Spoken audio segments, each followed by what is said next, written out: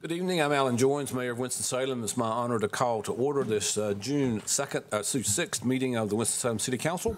And I would ask the city clerk to call the roll, please. Councilmember Larson. Present. Councilmember Clark. Here. Councilmember Mundy. Present. Councilmember Scipio. Present. Mayor Pro Tem Adams. Here. Councilmember Taylor. Present. Councilmember McIntosh. Here. Councilmember Burke. Here. Thank you very much. Would you please join the city council and me in a moment of silence?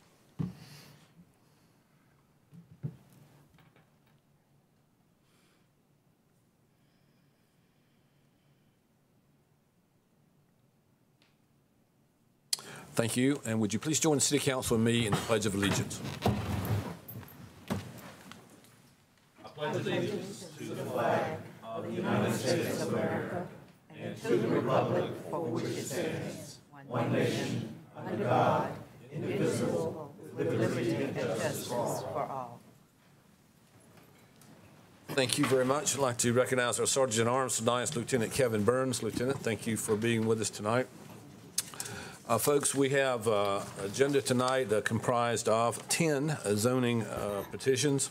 There's an item related to the Energy Innovation and Carbon Dividend Act of 2021, and as well as an item related to boards and commissions. When the zoning petitions are called, the public will be given an opportunity to speak. If no one wishes to speak, I'll close the public hearing and the city council will consider the item. If there's opposition to the zoning petitions, the proponents and the opponents will each be given 15 minutes for presentation and 3 minutes for rebuttal. The meeting is being televised live tonight on TV 13, and it will be replayed on Tuesday at 9 a.m. and again Wednesday at 9 p.m. Copies of the agenda as well as videos of our previous meetings are always available online at the city's website, and just click on the Watch Meetings Online option. Council members, it's my understanding that Councilmember Mundy and Councilmember Larson would like to continue items Z2 and Z10 respectively. So I would entertain a motion from one of you gentlemen to do that. Can Councilmember Mundy? Both? Yeah, we'll do them both. Yeah. I move that we continue Z2 and Z10, which is W3529 and 220297 until our next zoning meeting on Tuesday, August the 2nd. Thank you. Is there a second? Second. Thank you. We do have a motion to continue, and City Clerk, you can bring that up? Okay. So would you please vote for this item? When it comes up, a yes vote will continue both of these items.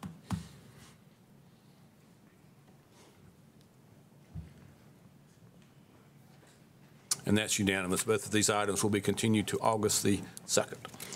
Item Z1, please.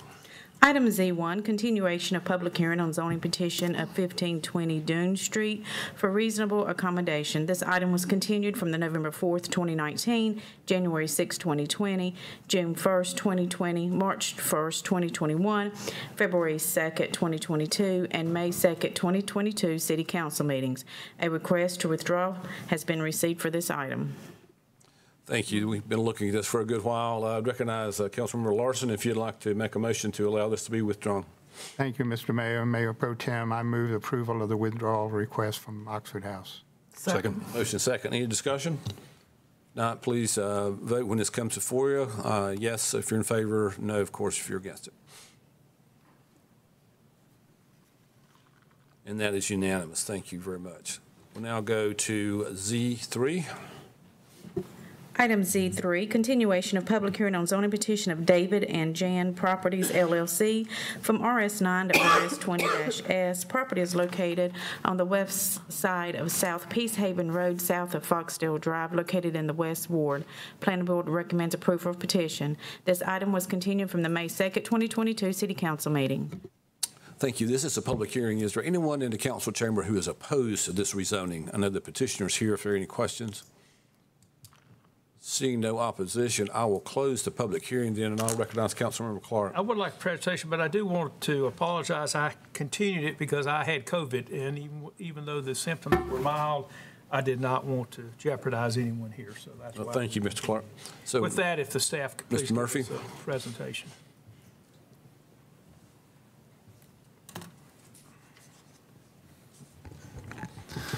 Good evening, Mayor, Mayor Pro Tem, City Council.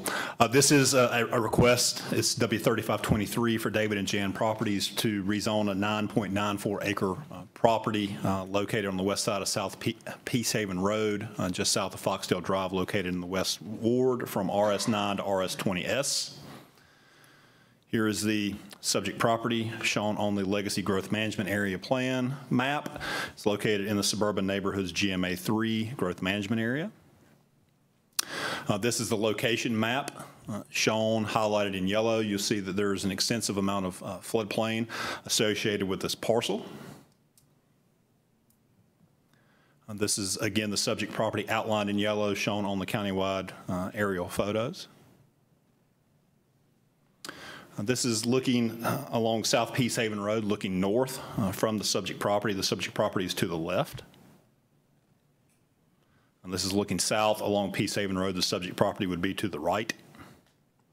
This is looking into the subject property from the existing access point, looking west towards where the activity area would be.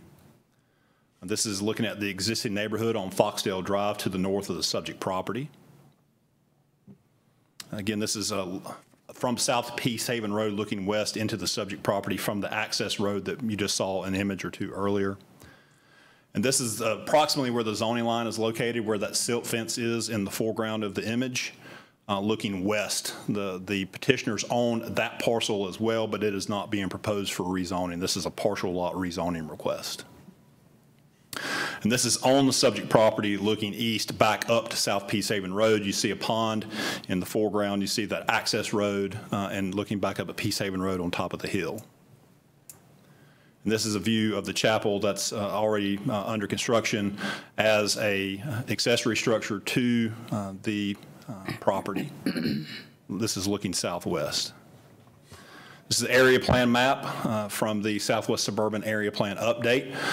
It's recommending residential land use of the property, and the rezoning petition is consistent with that request.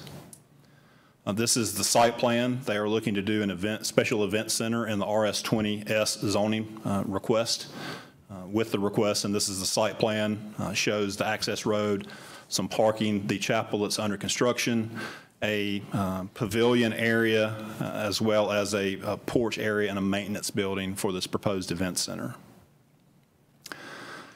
In analyzing this, staff and the planning board felt that less intense uses would be allowed on land that is within a floodplain and unsuitable for residential development.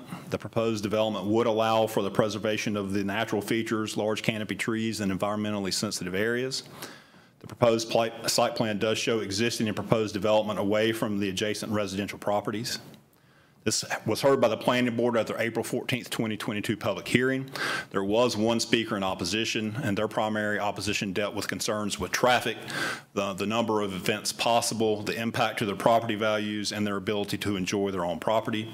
Hearing that, the planning board did vote 4-2 to recommend approval of this request to the planning board, and the site plan does meet UDO requirements. And with that, I'll be glad to answer any questions. Any questions of Mr. Murphy? Thank you. Councilman Clark? Yeah, I'll make a motion. If there's a second, I'll make a few comments. I move for approval of 1, the statement of consistency for the approval of this item, and 2, W3523. Second. Motion is second. Councilman This is Clark? a strange little thing on the very, very back side of this property in a floodplain. The guy wants to build a little chapel and I guess a place to have the reception. I felt like it was far enough out of the way it would not cause disruption to anybody, and that's why I moved in favor of it. Thank you. Any further discussion? If not, all those in favor, please vote aye, and anyone opposed, vote no. And that is unanimous. Thank you, Councilman Clark. Item Z4. Item Z4, public hearing on zoning petition of Andrew Coney and Becky Coney from GB to LI-L. Property is located on the northern terminus of Back 40 Drive on the west side of US 52, located in the southeast ward. Planning board recommends approval of petition. Thank you. Is there anyone in the council chamber who is opposed to this rezoning? Again, the petitioner is here. If there are any questions. Seeing no one, I'll declare the public hearing closed, and I'll recognize Councilmember Taylor. Thank you, Mayor. I move for approval of 1, the statement of consistency for approval of this item, and 2, W-3520. Second. Your second, any further discussion? If not, all those in favor, please vote aye. Anyone opposed, vote no, please. And that is unanimous. Thank you, Councilmember Taylor. you. Item Z5. Item Z5, public hearing on zoning petition of Riverfront Ventures LLC from RS20 to RS9. Property is located on the east side of Bethania-Tobaccoville Road, south of Kilby Road, located in the North Ward. Planning Board recommends approval of petition. Thank you. Is there anyone in the council chamber who is opposed to this rezoning? All right, seeing no one, I'll declare the public hearing closed, and I'll recognize Mayor Pro Tem Adams. Thank you, Mayor. I move for approval of 1, the statement of consistency for approval of this item, and 2, W3524. Second. Motion second. Any further discussion? If not, please vote aye if you're in favor of this and no if you're opposed. And that is unanimous. Thank you very much. Item Z6. Item Z6, public hearing on zoning petition of J&K Property Management LLC from RS9 to LI-L. Property is located on the north side of Kester Mill Road, west of Tanton Park Drive, located in the Southwest Ward. Planning Board recommends approval of petition. We do have someone signed up in opposition to this, so we will hold the public hearing. For the proponents, I'd recognize Joe Folk. Yes, if you'd come forward, if you state your name and address for the record, please, then you would have 15 minutes, Mr. Folk. My name is Joe Falk. I live at 1989 Landover Drive in Clemens. I think Ms. Cox is going to speak, and I've met with her and her family on several occasions. I'm very sympathetic to their situation. They're in an area that is growing, and it meets the Legacy 2030 plan. I think the Planning Board did vote for approval. Their concern mainly is the buffer between the building and their property, and I'm committed to, it's a type 3 buffer in a 20-foot area, and I'm committed to help them if additional plantings are needed. We've made kind of a verbal agreement to do that. So, we would, if you had made an agreement to add additional buffering, we would need for you to, when Mr. Murphy will bring that up, we might need you to come back and verify that. Anyone else for the proponents? All right, thank you. We'll now go to the opponents. Andrea Cox.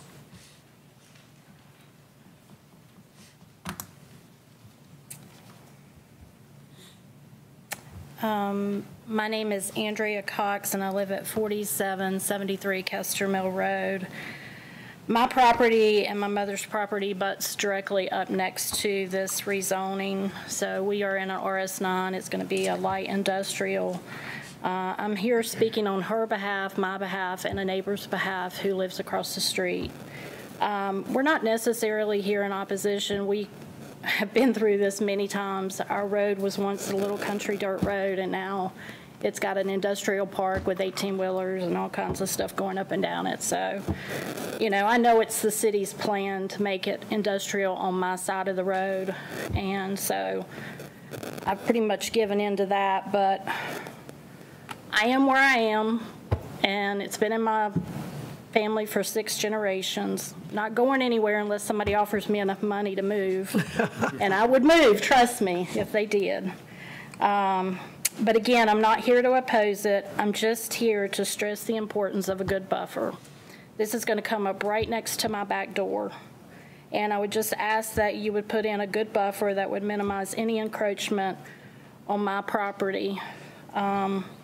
It's my understanding that it was originally a 30-foot buffer. It's being cut down to a 20-foot type 3 buffer yard with double the plantings. And we're in agreement with that. I've talked to Joe, and Joe's been very nice and very open with us. And we're in agreement with, you know, if they're going to double the plantings, that it can go down to a 20-foot buffer as long as it creates a sufficient, you know, border. I've also been in communications with Joe about what type of plantings. I know that there are some that are less disease prone and that grow faster. And he has assured me that he would work with me and the others to plant what might be considered green giant arborvitaes. I think they're less prone to disease and they grow faster. Our experience on the road is that people don't always do what they say they're going to do. We had a developer who put in a nice big industrial park, and we had to come back to you guys and make him put in the buffer. So I'm here really just to state the facts that we want the buffer yard in. We want what they say they're going to put in. And, you know, just don't make any additional changes. Don't try to back out. Just, you know, keep in mind, this is still our house and this is still our home.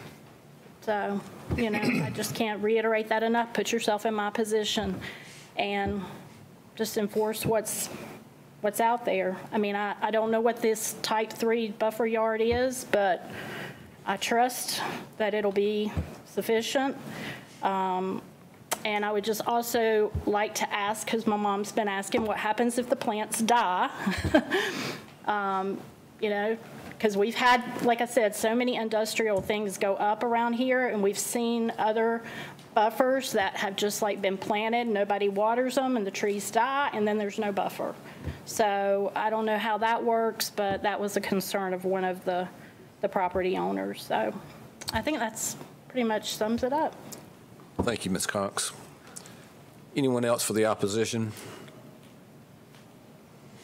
All right. Mr. Falk, you would have 3 minutes for rebuttal if you wanted to rebut anything or add anything. I just want to clarify something. I didn't mean I was going to do an additional buffer. I was going to add to the plantings that were required. As she stated, I misstated, but it is. And when we went before the planning board, the 30 was supposed to be a 20. The planning board didn't have it right. So, and they corrected it to come to before y'all tonight. Mm-hmm. But that's what happened. It was a 20-foot with a type 3 double planting. Double planting. It doesn't affect where the building has to be the same distance. It's from residential. It's 40 feet. So it doesn't affect where the building goes at all. All right. Thank you. Thank you, Ms. Falk. Ms. Cox, would you like to add anything on the rebuttal? No, I mean, that's my okay. understanding as well. Okay, thank you. All right, I would ask Ms. Murphy to give the report of the planning board, please.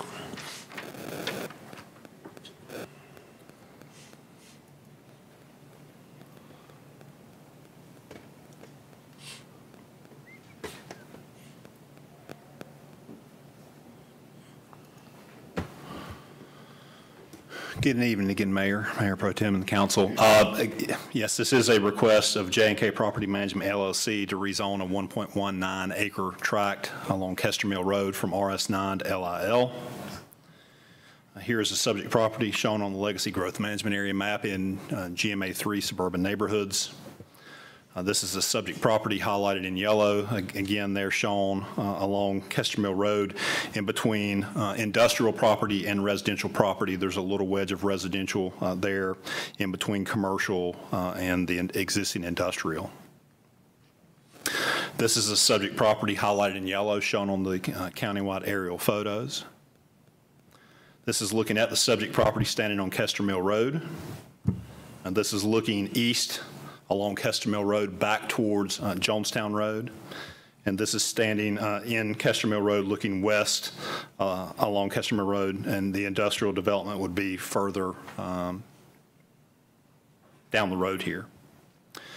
This is the subject property shown on the Southwest Suburban Area Plan. It's recommended for industrial development for the entire area.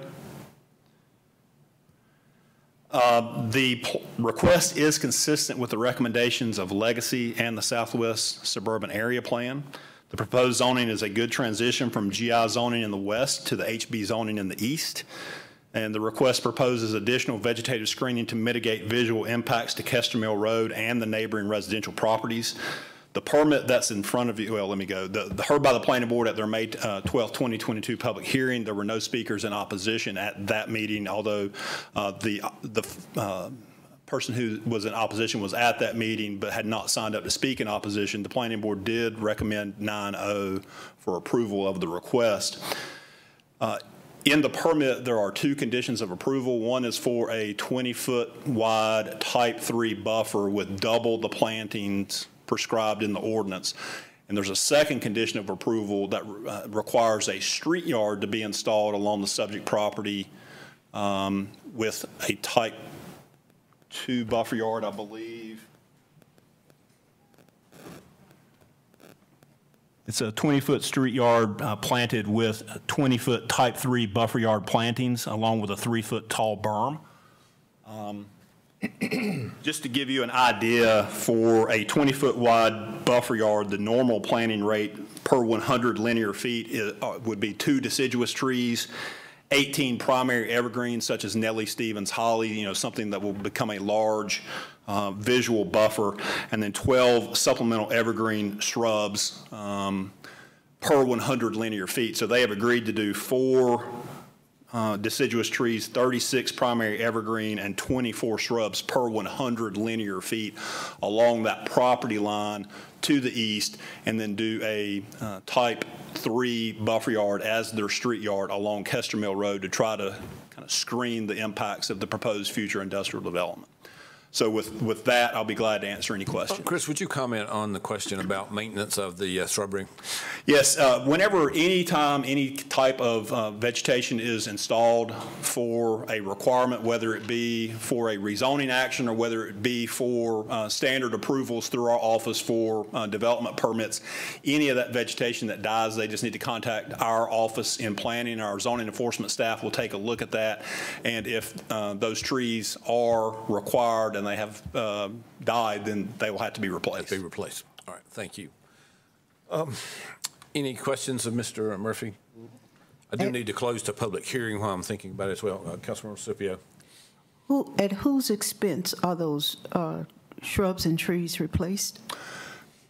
That would be a contractual agreement between, again, sometimes it really depends on what the lease says. Ultimately, it's the responsibility of the property owner. Now, they may have something in their lease. If it's a ground lease and someone is leasing that space from them, there may be something in their contract that says they have to do that. But ultimately, in our eyes, it falls on the property owner.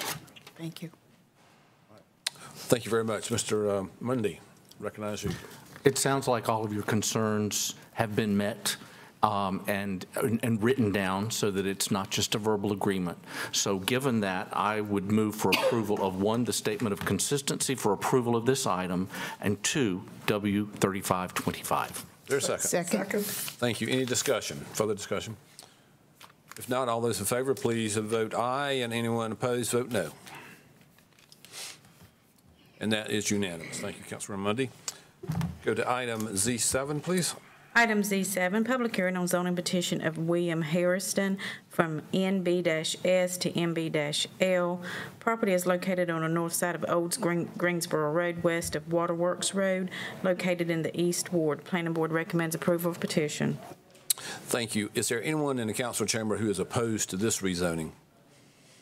The proponent is here. Proponents are here. If there are any questions. All right, I'll close the public hearing, and I recognize Councilwoman Scipio. Yes, I move for approval of the statement of consistency for approval of this item, and 2, W-3526. Second. Excuse me, Mr. Mayor, I think a person had their, did you have your hand up in the red? No? Okay. All right, Councilmember Scipio has made a motion. Is there a second? Second. Thank you. Any further discussion? All right, all those in favor, please vote yes. Anyone opposed, vote no. And that is unanimous. Thank you, Councilmember Scipio. Item Z8. Item Z8, public hearing on zoning petition of Harvest Landing LLC from LO to PB-L. Properties located on the west side of South Spruce Street, north of Salem Parkway, located in the Northwest Ward. Planning Board recommends approval of petition. Thank you. Is there anyone in the council chamber who is opposed to this rezoning? The petitioner is here. If there are any questions. Yes, you're opposed to it? Okay, yes. Thank you so much.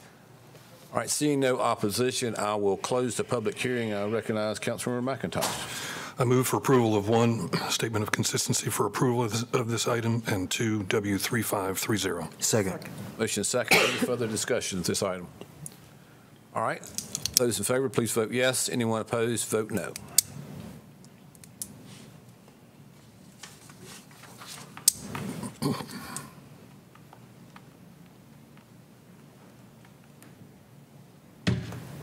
Has everybody voted? There it is. That's unanimous. Thank you very much. Go to item Z9, please. Item Z9, public hearing on special use permit of Let Estate LLC for a parking reduction for a restaurant without drive-through service in the growth management area. Property is located on the southwest side of Brookstown Avenue, southeast of Burke Street, located in the northwest ward. Planning Board recommends approval of petition. Thank you. This is a public hearing regarding the petitioner's application for a parking reduction for a restaurant without drive-through service in the Growth Management Area 2. The process for issuing a special use permit is quasi-judicial. Speakers must present testimony and evidence under oath. Speakers should rely on their own information and not base their remarks on what someone else said or knows. The applicant and other witnesses have the right to ask questions of each other, and all testimony and evidence must relate to the 4 findings of fact that the council must make. All testimony and evidence must relate to the special use permit requested. As it relates to the quasi-judicial hearings, the council is prohibiting from considering opinion testimony from non-expert witnesses, and particularly testimony as how the proposed use would impact the value of neighboring properties. Additionally, council must only consider evidence provided at the hearing. Communications with members of the city council outside the hearing are prohibited and must be disclosed if any.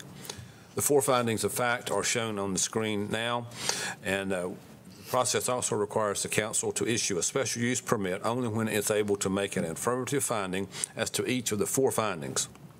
The applicant has the burden of proof as to the 2nd and 3rd finding. The opposition has the burden of proof with respect to the 1st and 4th findings. So I'd ask anyone who wishes to speak or intends to speak on this item, please come forward so we can swear you in.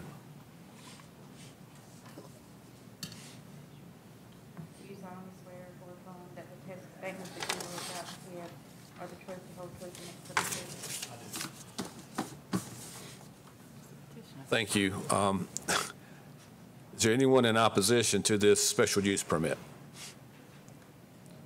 All right. Seeing no one, I'll declare the public hearing closed, and I would recognize Councilmember McIntosh.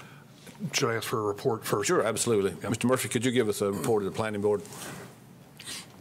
And Mayor, since he's under oath, let him go ahead and testify with the public hearing open and close it after he finishes. I'm sorry. Mine. Say again. Have Mr. Murphy, since he's testifying under oath, testify during the public hearing, and you can close the public hearing after he testifies. We'll leave the public hearing open until Mr. Murphy gives his brilliant testimony. Thank you again, Mayor, Mayor Pro Tem, and Council. This is a request for a parking reduction for a 0.28 acre property on the southwest side of Brookstown Avenue, southeast of Burke Street, located in the northwest ward. Here's the subject property shown on the Legacy Growth Management Area Plan map in GMA 2 urban neighborhoods. Here's the subject property highlighted in yellow. As you can tell, part of the property appears to be vacant, and there's a building that is on part of the parcel as well. They're located along Brookstown, just to the southeast of Burke Street. This is the subject property outlined in yellow on the countywide aerial photography image. Again, you can see the development that has taken place in the area, and again, this is primarily a developed parcel with an existing building and parking / drive aisle area on the parcel, very narrow parcel. This is the subject property looking southwest from Brookstown Avenue. Real narrow building and basically a drive aisle to go from the rear back out to Brookstown, vice versa. This is looking northwest of Brookstown Avenue, the subject property to the left. This is looking southeast down Brookstown Avenue. Again, the subject property will be to the right in this image. This is looking northeast across the subject property across Brookstown Avenue at the recently constructed residential building there. This is looking north at the rear and side of the subject property. The image, the light block image is the subject property. That's the building, and that's the access aisle that comes up from the rear up to Brookstown. And this is looking northwest up the alley from the rear of the subject property. The subject property is just to the right. That's the building. That's looking back up to Burke Street. So you enter from Burke Street, come down, and then take a left and enter exit onto Brookstown. And this is just looking southeast from the back side of the building to the property line. This is the area plan map. It is identified as office and commercial in the Burke Street, Brookstown area from the South Central Winston-Salem area plan update. This is the site plan that was submitted as part of the request. You can see the existing building shown in green. They can provide 4 parking spaces in the rear, but the remainder of the site is essentially tied up in access, and there isn't any additional area to provide any additional parking. The City Council findings. The first finding that the use will not materially endanger the public health or safety if located where proposed and developed according to the application and plan as submitted and approved. Under staff findings, the proposed use restaurant without drive-through service is not a threat to the public health or safety. There are numerous other restaurants within the 4th Burke Activity Center area. Further, no expansion to the existing building is proposed. Just as an aside, council has approved generally I believe all of these requests in the area that deal with parking reductions. Second finding is that the use meets all required conditions and specifications. To the extent possible, the site is compliant with all UDO requirements. This permit is necessary because the proposed use makes the site ineligible for an exemption granted to other non-residential buildings in the same area. The site does have access to 4 off-street parking spaces. Just as a little bit of additional context to that finding, all commercial uses in commercial structures that were built prior to 1988 do not have to meet the parking requirement except for the use restaurant and for the use sweepstakes. So in this case, since they are proposing a restaurant, they have to meet the parking requirement or seek a parking reduction through the special use permit process. Under finding 3, that the use will not substantially injure the value of adjoining or abutting property or that the use is a public necessity. Planning staff is not qualified to have the expertise to make property value determinations. So we make no finding there. So you would have to utilize other testimony to have a finding that it fails that finding. And then finally, 4th, that the location and character of the use that developed according to the application and plan submitted and approved will be in harmony with the area in which it is to be located and in general conformity with Legacy 2030. Legacy 2030 recommends concentrating development within established commercial areas and for the adaptive reuse of vacant or underutilized non-residential structures. The proposed project accomplishes these recommendations. In summary, the request would reuse the existing building with no expansion proposed. Because the proposed use is restaurant without drive-through service, it is not eligible for the parking exemption pertaining to changes of use in GMAs 1 and 2. The existing structure was built in 1955. The site is very narrow and has limited off-street parking in the rear, which is accessed by an alley. Otherwise, the site is compliant with all UDO requirements. At their May 12, 2022 meeting, the Planning Board recommended approval of the site plan, and staff recommends approval of the special use permit. And with that, I'll be glad to answer any questions. Any questions of Mr. Murphy? Councilmember Scipio? Yes, Mr. Murphy, when we looked at the pictures in the alley, or the looks like where you drive from Brookstown to Burke Street, is that where people would be parking or not? Yeah. If you look at that image there, coming from Burke Street towards the subject property, you know, there's some parking available to some of the other properties along there. When you get to the subject property, which is approximately where that arrow is. Yes. Oops, I'm going the wrong way. Essentially, those looking south right there, looking at those are the 4 parking spaces that are available on the site, and that's it. So driving into that, none of that driveway would be available for any parking? Correct, due to the narrowness of it. Because of the, okay. All right. Thank you very much, and I will now close the public hearing. I'm sorry, one more question. Excuse me, Councilman Murray, pardon me. I know that there's a good bit of on-street parking on Burke Street, which is very clearly within walking distance, but is there, this faces Brookstown, is that right? Correct. Is there any on-street parking on Brookstown? I don't believe so. I believe Aaron might have the aerial photo pulled up.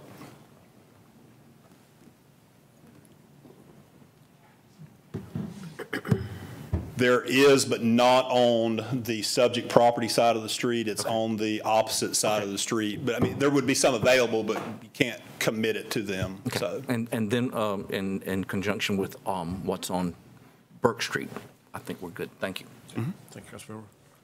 All right, thank you very much. Again, I have closed the public hearing, and I'll recognize Councilmember McIntosh. Sir, I'd like to make a motion and then a remark after Yes, the vote. please. I move, based on the staff report, testimony, and evidence presented at the public hearing, that 1, the City Council affirm the 4 findings as required by Section 3-2.13E6A of the Unified Development Ordinances. 2, the City Council approve the site plan that is included with this special use permit request, along with the conditions included in the special use permit and staff report. And 3, the City Council issue a special use permit for Lead State LLC for parking reduction for a restaurant without drive-through service and growth management area 2. Second. Motion and second. Any further discussion? If not, all those in favor, please vote yes, and anyone opposed, vote no. And that is unanimous. Thank you, Councilmember McIntosh. So we'll now go to, I'm sorry. Remark and then a question. So the concerns about parking, I think this is an instance where we're giving the public what they're asking for, which is a public, or not a public, but a walkable amenity. Within a Frisbee throw of this place are going to be roughly 800 housing units, and plus overflow from the ballpark. So when we're looking at things for places for people to eat that live there, this is not going to be drive to. People are not going to be getting in their cars and driving to it unless they're already downtown for some other type of a thing. So I think this is a huge amenity, and I think it'll do very well in that location. The second thing is a question that I'd like council to think about. This is the 3rd time that one of these special use restaurant things has come up since I've been on council in 9 years. They've all been in my ward. And we sit here and we have very little leeway from which to judge. Staff brings us these essentially buttoned up, ready to go. We have questions around them, but essentially we really don't have the ability to question the legal standing of the responses. I'd like to hear from city attorney whether we could make this a staff approval versus a special use process. I think that is allowable, and that's certainly something we could consider and bring back in terms of a text amendment. Thank you. Thank you, Councilmember McIntosh. Thank you. All right, we'll now move to item Z11. Item Z11, resolution urging the United States Congress to enact the Energy Innovation and Carbon Dividend Act of 2021. This item was recommended by the Community Development, Housing, and General Government Committee with 3 in favor and 1 abstaining. This item was moved no consideration at the May 16, 2022 City Council meeting. Councilmembers, as you know, there's an active motion on this, and typically on no consideration, we don't discuss it, so I would call for a vote. All those in favor of this motion, please vote yes. Anyone opposed, vote no.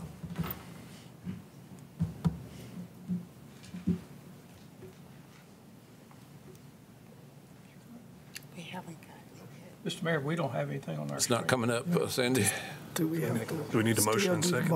A motion? No. We already got a motion on the table. There was already a motion on the floor. Just need a vote. It's going to come up. It's coming. Who made the motion last time? There it is. It's coming. Okay.